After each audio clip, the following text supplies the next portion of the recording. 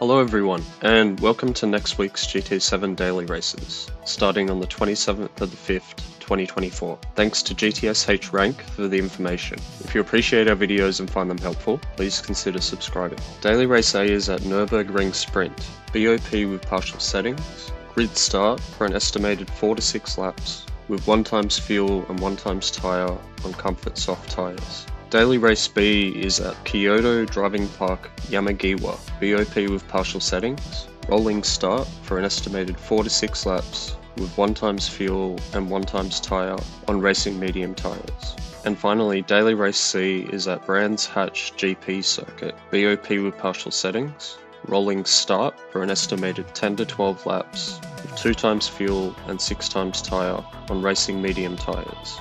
1 mandatory pit stop is required. I'm guessing an older road car for A, Group 4 for B, and Group 3 for C. What do you guys think? If you enjoyed the video or have any questions or feedback, please let me know in the comments. Thanks for watching. Cheers!